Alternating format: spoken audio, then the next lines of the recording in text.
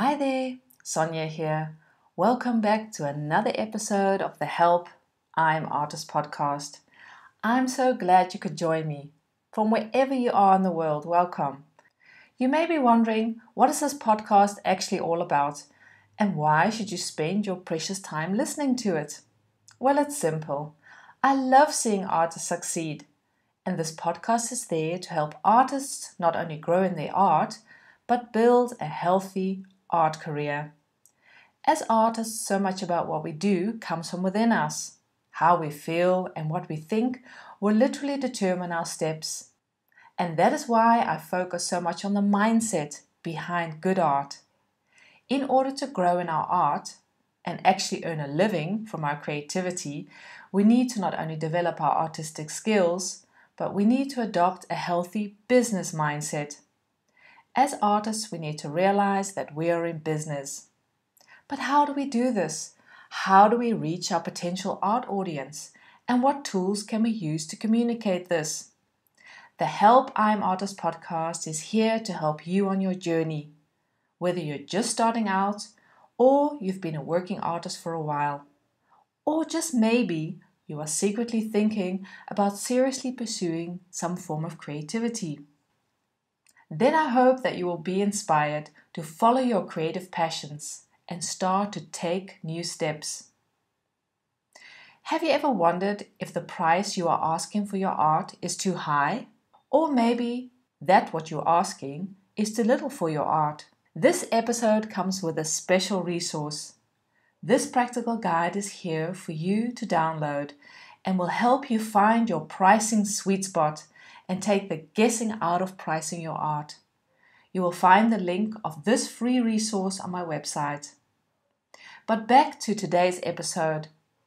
Today I'll draw back the curtain and take a look at the role and the work of an art curator. Aniko Ouweneel is originally from Hungary, but now resides in the Netherlands. Aniko uniquely weaves together her expertise as a cultural historian and her vast experience as an art curator. She has co-organized and designed more than 30 exhibitions. She has juried art shows, authored books, lectures at universities, and writes a regular art blog. She is a member of the Toth Sander Art Foundation, in which she treasures the art of her grandfather, Toth Sander, safeguarding the legacy of this world-renowned avant-garde artist who exhibited with artists like Picasso and Leger. I can safely say that she's an expert in her field and that art is deeply rooted in her DNA. I had the privilege to work closely with her when she commissioned one of my textile installations for an exhibition celebrating the 700th year of city rights in Culemborg in the Netherlands. I experienced firsthand how the roles of the curator, the artist, and the theme intertwine to compose an art exhibition. In this episode, Aniko Ouweneel shares more about the role of the curator, what artists need to know when working with a curator, the relationship between the theme, the art, and the location. She shares about a huge international exhibition she recently curated in the inner city of Amsterdam, which attracted more than 10,000 visitors, and find out what made this exhibition such a success. And Aniko shares some valuable insights to help artists develop their skills and grow in their art careers. Here's my conversation with Aniko. Well, Aniko, great that you could join me for the Help I'm Artist podcast. So looking forward to sharing this time with you. Thank you. And tell us a little bit about yourself. Are you married? Do you have family? Do you have children? Where do you live? Well, I'm born in Hungary and married to a Dutchman, 25 years. And we have 3 children. They are all grown up by now. And we live in the middle of the Netherlands. Where does your passion and your love for art originate? I was brought up with top quality art all over the place because my grandfather, Toth Sander or Sander Art is a famous artist in Hungary, and he used to live in the avant-garde period in France in the 1930s. He worked as one of the important workers in Arc-en-Ciel. That's a puppet theatre. And his works are to be exhibited all over the world. Like the last great exhibition was in 2010 in Malaga in the Picasso Museum, together with works of Oscar Schlemmer and Pablo Picasso and Fernand Léger and other people from the avant-garde. And these are his works as well. They were very well exhibited. One of the main places there in Malaga. Okay, we'll put them in the show photos in the podcast notes. Okay, and people can have a look. Yes, please. Okay. And I come from an intellectual artistic family, so all kinds of people interested in culture, and they spoke languages, and they discuss literature, theatre, music, the arts. So what did you experience as a child, growing up in a family where there was art and culture? How did that affect you on the way that you thought and how you learned to appreciate art? Well, if you listen to grown-ups, you think of yourself as very small, of course, but you hear and listen discussions about poetry in French, and you don't understand much of it at the first place, but then later on keep seeing the same images, and they get sort of engraved in your system. And the way people deal with art and how art creates a certain presence in a home, especially very well-made art and art that is not only top-quality craftsmanship, but also comes from the heart, from real found treasures, existential treasures of the artist. Well, that sort of thing really shapes you. It sets a certain standard, and it teaches you to watch and see what is behind a two-dimensional, canvas and some paint.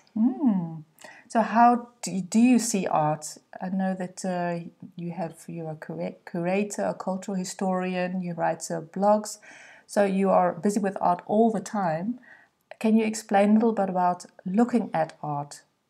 How do you go about looking at art? Well, I love to visit museums or galleries or wherever I am in the world. I always make sure I visit an artist as well, just to learn and to get acquainted, to build relationships. And I am really intrigued by an artwork that pulls me into its presence. I believe that an artwork with all its nuances and layers is created and is always there, but it really comes alive when it starts to communicate with the viewer. And there's something magical that happens between that work of art and the viewer at that moment, if the viewer is open enough, and open enough to see and also to relate to its own reflections, to his or her own reactions from his or her own history and whatever is happening. And between that work of art and the viewer, there's this magical thing happening, and that's where art happens. Is it something that you can learn? You can certainly. Well, I'm on my way as well. I'm not done yet, so I'm discovering more and more every time, and I experience all kinds of art, like performances are my favorite by now, but also two-dimensional, three-dimensional installations, video, photography, all kinds of things, It gives me a kick to experience the awe and reverence, not as much as for that work of art itself, but more what is happening, what it triggers. It's a sort of spiritual process that is happening. And if it's done well, and that's the kind of art I'm looking for, it will help you to sharpen your awareness and maybe a little bit to become more alive. That's the kind of art I'm looking for. Yeah. Of course, there's art that mirrors and shows you the shortcomings and the problems, the great problems in society we are facing, globally as well. So that is legitimate and perfectly fine. And every now and then I I work with that kind of art as well. But what I'm really looking for is art that can that gives you, that makes you, challenges you, and makes you a little richer in your being. So more aware, sharper, more alive. Yeah, and invariably a better person or make different decisions. So it can. Yes, well, I can't decide that. I don't know what is going to happen. If I'm curating, I'm composing as well. So I invite the artist and I work with a location and I work with a theme. And in that triangle, I'm composing something that I think is really meaningful and that can sharpen you and challenge you and make you more alive. But what is going to happen is completely out of my control. And it's not something I really want to control. So I describe in short ways because people need some kind of description often to be able to enter the realm of the artist or the curator or the idea world of the artist and the curator. But I leave a lot of things open as well because we are all very different. You know, in Old Hungarian, there's this... if you talk about a person, you use the same word as world. So you say, I walked down the road and I met 10 people today. Then you use the word world. I walked down the road and I met 10 worlds today. 7,000 million people on Earth. They are all different. They are all different worlds. So it's not about control. It's about showing something that you have found that you really think is valuable and trying to share that and trying to find points where you resonate with each other. And that's such a pleasure to resonate with another human being and find something that you say, oh, yes, I understand. This is how I feel too.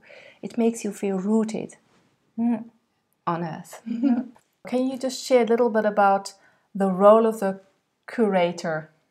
Yes, the curator is in fact an art agent, and the curator composes in the triangle of theme, art or artist, and location. And it's a role of infotainment at the same time, because you give a lot of information and at the same time entertain Infotainment, I haven't heard that before. That's a sort of Dutch thing. So you give information and you talk about the art as well, and you talk about the location. In my case, often a sacred space, but not always. It's a museum or a school, and you entertain because people love to be entertained, and so there's an educational part as well, but mostly I like to challenge people with passion or compassion. You need an eye for detail because you're composing. You must have aesthetic design skills.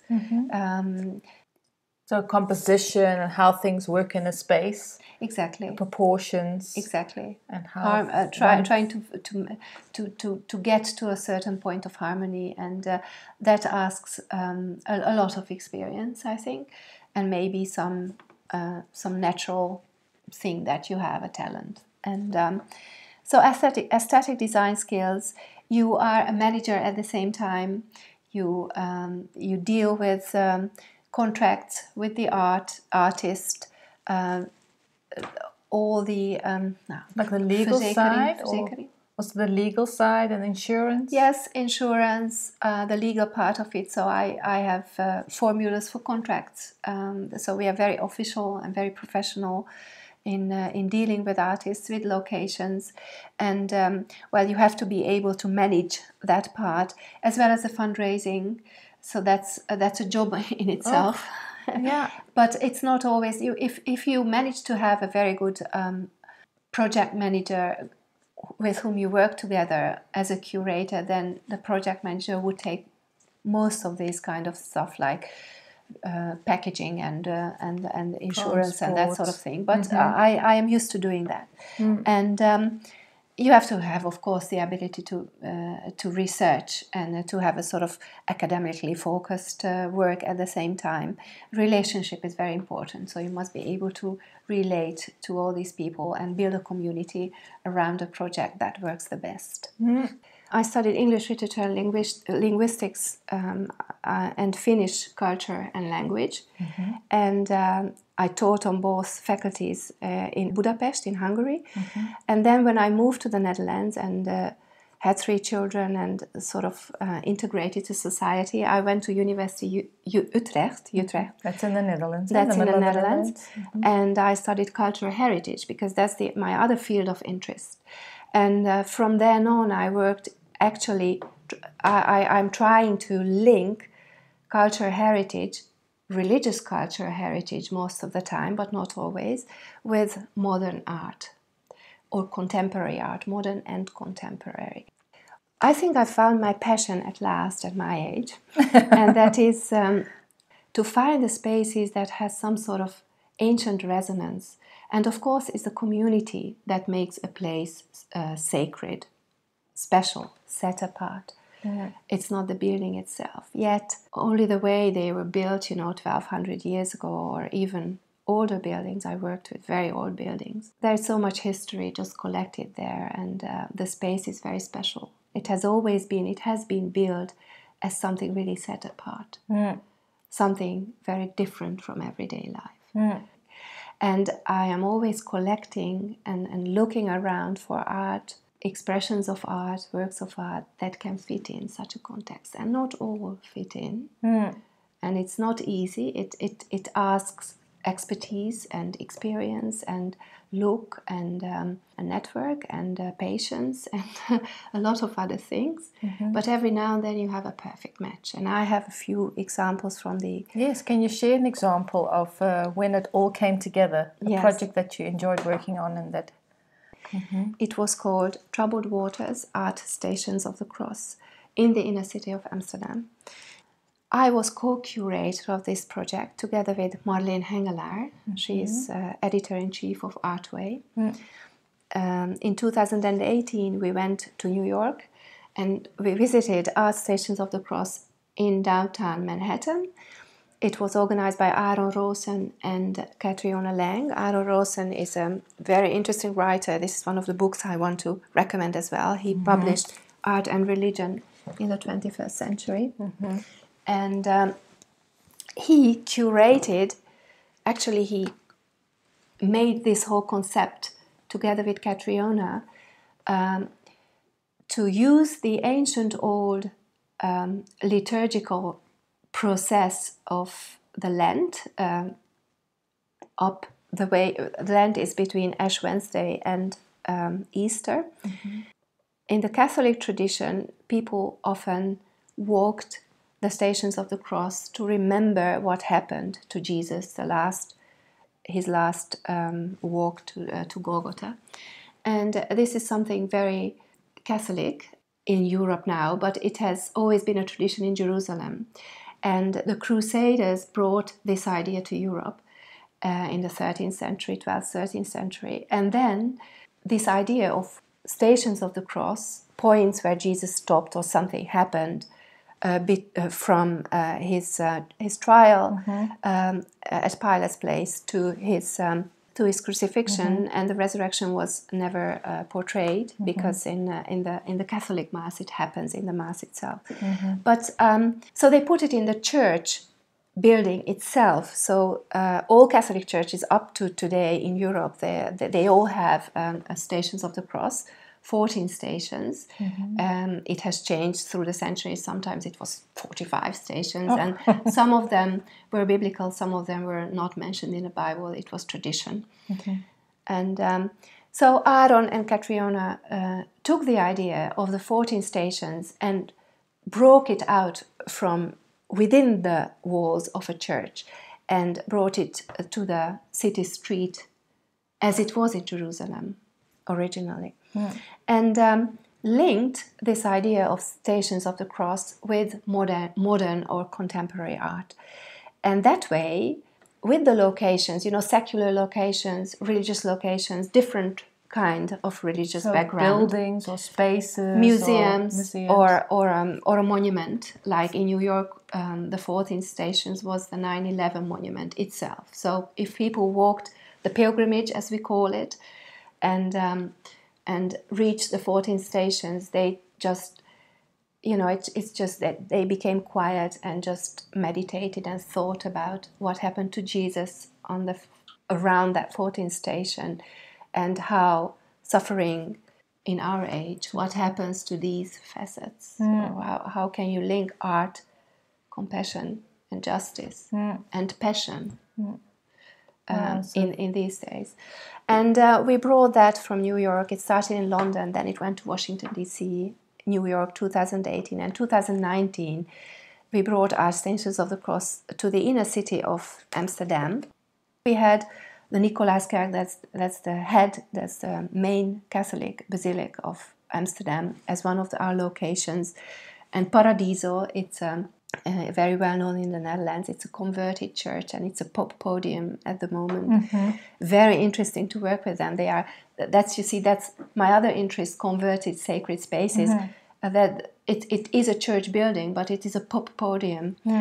But we used it as one of the stations. We had real good connection to the museum people. So you actually, all your passions sort of culminated in this project. You could use your background in cultural heritage. You could use with your art knowledge, and as curatorship and networking. It culminated all in this project. Yes. Can you explain a little bit of what was your biggest challenge putting troubled waters together in Amsterdam? Well, you are responsible. First of all, there's a theme, and we sit together, we talk a lot, we do our research. So we find out what are the top locations we want to include, and who are the artists. So that's a long process. And then research, a lot of research, visiting artists. A lot of research. I love studio visits. That's the other thing I really. That's the fun part. You can talk about it. But that it's very relational, this work, because first of all, I love to do something that I love myself. I can only sell something if I'm completely convinced that this is something really unusual and brilliant and great. So this brilliant idea from Aaron and Catriona, we got carte blanche. We could do whatever we wanted. I worked with, I did almost all the locations, so with different museums and a school and a garden, and we work with churches, we work with Catholic churches, we work with Protestant churches, we work with the Syrian Orthodox, you see. So it's all very different, and you have the same project, but the project is so versatile. What I also loved, because it's about art, passion, compassion, and justice, that we had a few of the communities living in the inner city of Amsterdam serving people, ex-prostitutes, drug addicts. So beautiful communities, Sant Egidio and Ouderzijds 100. Different families together, they provide a home for these people. And they have a chapel that is 24/7 open. And the chapel itself is neighboring to the biggest sex theater in the whole world. So people who queue up 10 times a day in front of that theater are watching the art we put in the window, and it's always open, so people come in. So that kind of locations. So we try to find locations who are still serving the community of the inner city of Amsterdam with the passion and compassion that Jesus served in his days. Yeah. And we had international artists, so the shipping only, and we organized that too. So we, Marlene and I, we did the project management as well in the end. So it's organizing the containers, taxation, insurance, transport. Hanging it up, putting it in and the putting it together, lighting it, and the locations were really very good working, because they all wanted to be part of it so much. So we got an enormous amount in kind. They all worked together, and of course they opened their doors to the public. So for the public, it was something we have. I think about 10,000 people visited it. We don't know exactly, but we have some locations checked and wrote down exactly how many people, and we have beautiful reactions, books written full with reactions. But the challenge here for a curator is not only the organizational part, it's also, it has to fit together. So we got a second theme to it, troubled waters, linking to the waters of Amsterdam and also our times, environmental issues, and also how the waterways made Amsterdam as rich as it is today, you know, colonialism and all that kind of thing. So we could put a very local flavor to it after New York and still plug in to the great international stream of this idea, art stations of the cross with modern contemporary art in a great cross point where in Amsterdam 15 million tourists a year come to visit. But for me, the most exciting part was, of course, visiting the ateliers, visiting the locations, convince people.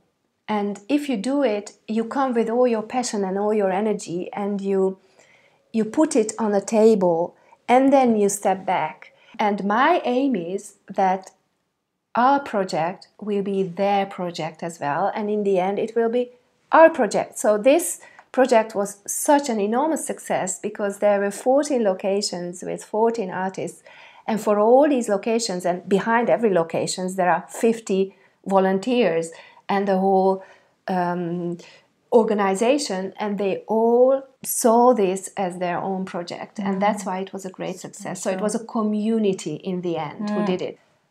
And do you have a favorite project or something you'd like to highlight from the art stations of the cross? Yes, it was Station 6, the Veronica station, a very well-known station.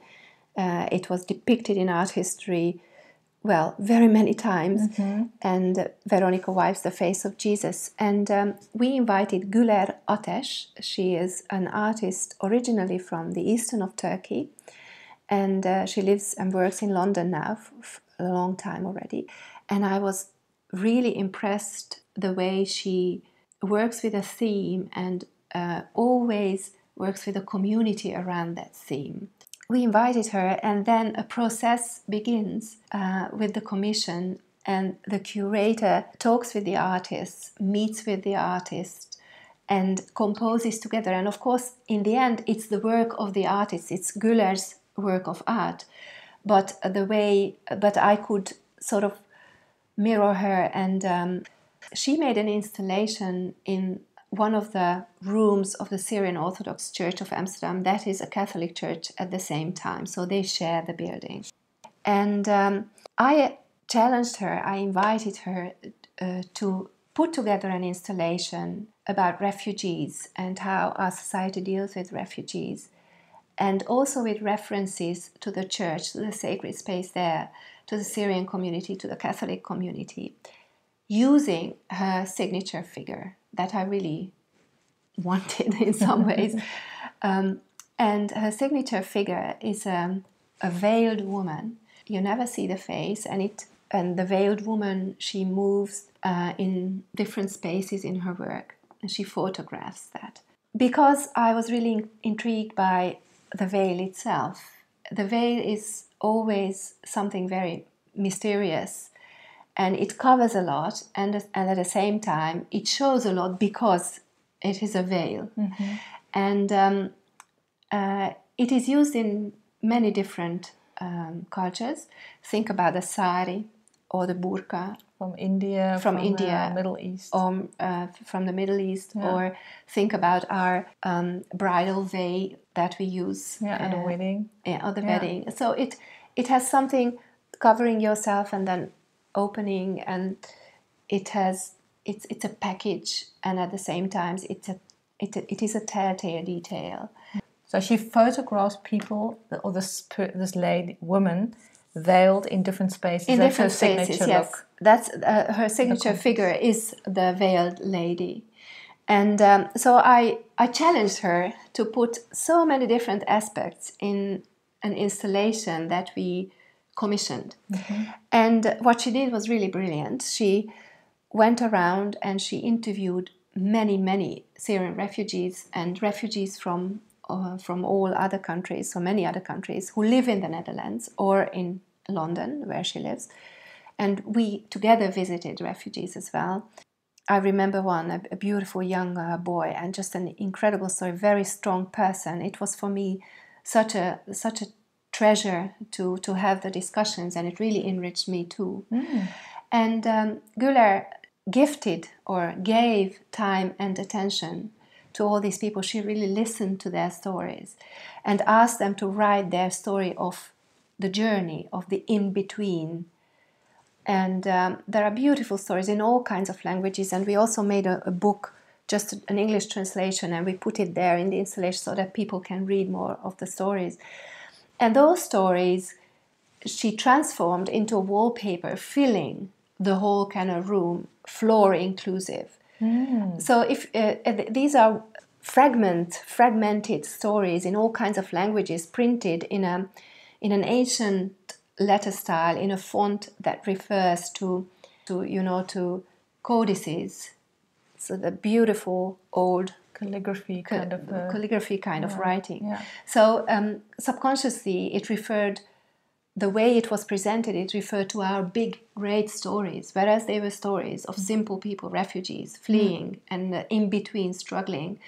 Sometimes very poetic. There are beautiful quotes I could give you, and but this was one that really worked with people. They enter the room with words. You know, you were puzzled. You are discomforted. You are disorientated. You have to sit down. Because it moves. It was printed in a way as if it was waving. Okay. So your idea is that there's this cacophony of sounds, whereas there's no sound, words and stories, and it appeals to me, and I have to deal with it, but it's too much. Overwhelming in a way. It's overwhelming. You have to sit down, and then we chose 4 photos from the 10,000 she made of this veiled figure in the church, in the sacred space. And these photos were put on the walls, just 4 of them, in the midst of this overwhelming wave of stories and horror and life and death struggle. There were these windows showing this serene, beautiful silhouette. So it has a beginning, the project, and then it ends. What is that like for you to end a project and move on to the next project? It seems so all-consuming. Well, it's called Turkey, you know. And for me, the most exciting is to build the project itself, because that's my creative process. And then on the day of the opening, I've truly enjoyed the opening as the feast, but my work was already done. Then it's done. And then in the process, I led people around, and I had...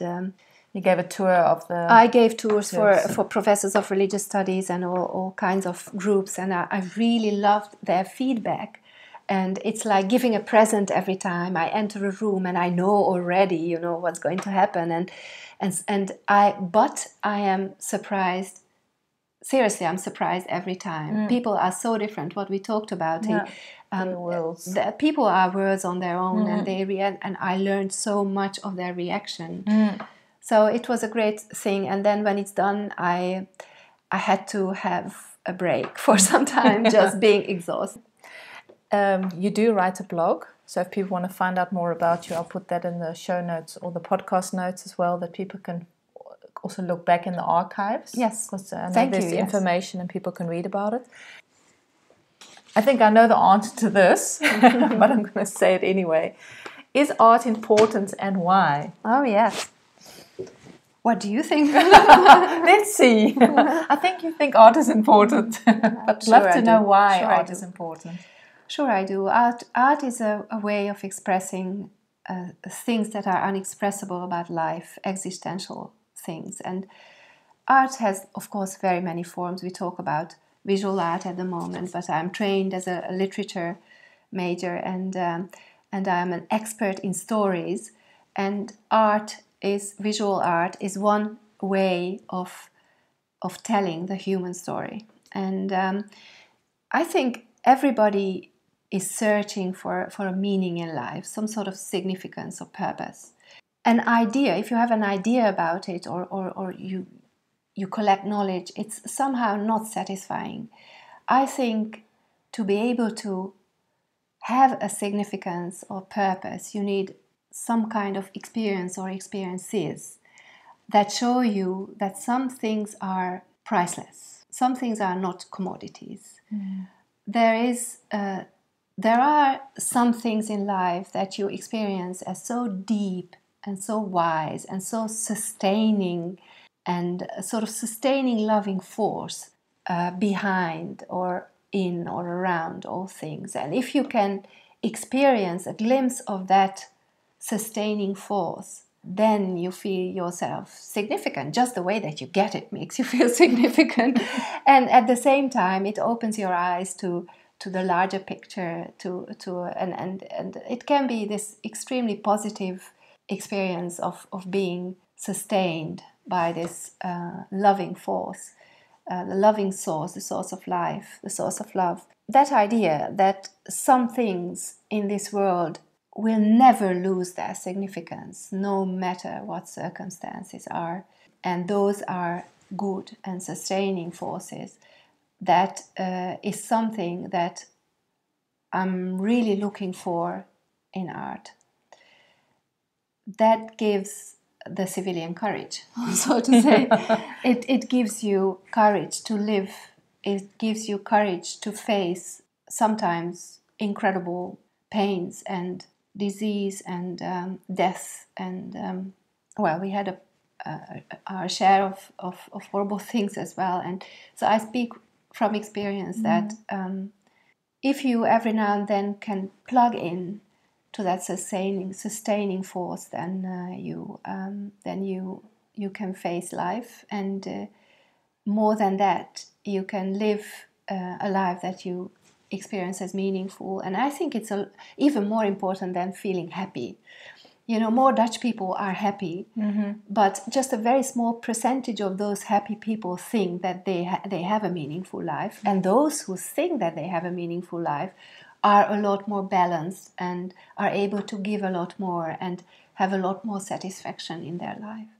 So this is why I think art is so important, because art is a way of expressing those pearls of existential wisdom an artist can find if the artist is looking for them. We've spoken about art before. We know each other. And you've shared the story that you have a painting in your house, that if you look at it in the morning, it helps you make a decision for your day. That's how concrete it is. That's how concrete it is. And now I have a sculpture in my home. So everything I put on my wall has an inspirational value to me and to us.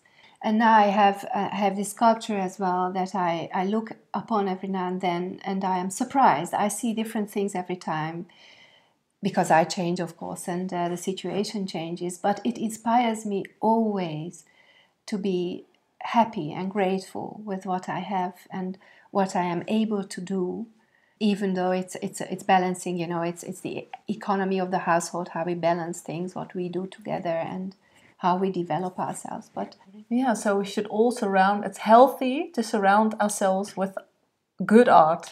Well, yes, and I would put a very disturbing piece of art in a museum or in one of my shows, because I want to make a statement, because I want to be an activist in some part of our complex world. But in my home, I would certainly put pieces of art that will inspire and encourage me to live my life, to give me positive energy, in fact. And I would put art in my home that has a positive presence and inspiring presence. How I understand that would make me be a better person, make me be more alive, more aware, sharper. And now we come to the artist. there are artists listening to this podcast that work many hours alone on their art, and also maybe wondering, why am I making it, or what is the reason for me making my art, or paying the price that you have to pay sometimes to make your art. Do you have a word for the artists making and creating art? Well, I would like to encourage you all that if you reach a certain level of craftsmanship, that's number one, that's point one. Afterwards, try to feed yourself. Try to feed yourself with poetry or philosophy or religious readings, whatever your background is. Feed yourself with art from other artists. Things that inspire you, that help you to search answers for existential questions. And if you find some of those pearls, make sure that you can share them and serve the others through your expression of those existential pearls. So I would like to challenge artists to search for the existential answers to their own existential questions, and search, and you will find answers, and tap from there and express the experiences you experience. Then your art will have an added value, and I'm sure about that. So if you look around the great artists from the past centuries, that's the added value they have. And it doesn't matter which century you live, you can still look at it and relate to it, to a shared, common, human, existential level. And if a contemporary artist strives to make art that will last time, that will live for the coming generations, that will be appreciated by coming generations, then I would encourage the artist to develop, because it is a spiritual gift in the end. Of course, it's craftsmanship, but it is a spiritual gift as well. So develop spiritually, search, and try to find and try to express what you find, and that's what people will appreciate. Well, you certainly are a pearl. And was so wonderful to speak with you, and that you share your insights in such a special way with words. That's also one of your art forms. Beautiful words, and also the images. We'll put all the details of your blog and the resources on the podcast notes, so people know where to find you, because you really write beautiful blogs as well. Thank you so much for your time, for being on this. Thank you for your time and attention. Thank you very much. Pleasure. There you have it. I hope that you are inspired, and that this unique backstage look of art and exhibiting will motivate you to keep making your art. If you keep going, finding your authentic voice, you will make art that touches people. Please take the time to head over to Aniko's website and check out her inspiring blogs. I will put the link in the podcast notes.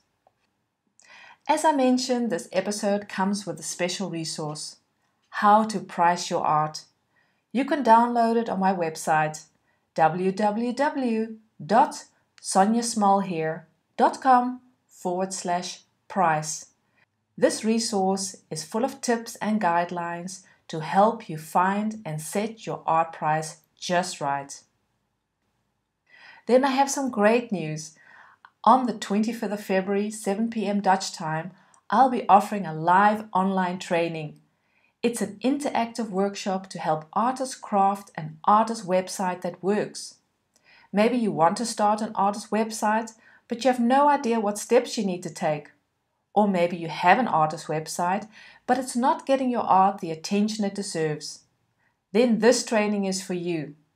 Inside the live training, which is complete with a PDF workbook, an artist website review, and a live Q&A session, I'll walk you through the ingredients of a winning artist website. I'll have a look at how to build your own authentic brand and style online.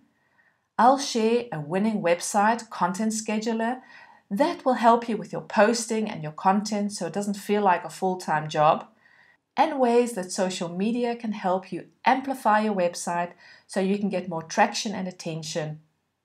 At the end of the session, I'll be doing 3 live reviews of effective artist websites, and of course, I'll be answering all your burning website questions in the live Q&A. To find out how you can save your seat, head over to my website. Next week, I'll be back with another episode of the Help I'm Artist podcast. If you're wanting to grow your art audience and enlarge your art presence to promote your art online, you can't ignore the enormous potential social media will give you as an artist. In next week's episode, I'll be sharing 10 things artists can do to effectively use social media to build an art audience, how to get more eyes on your art, and start to stand out and get noticed. That's all for this week. Don't forget to share this podcast and leave a review on iTunes or wherever you listen to this podcast. This makes the podcast more visible and helps other artists find it. Thanks again for listening, and until next time, bye for now.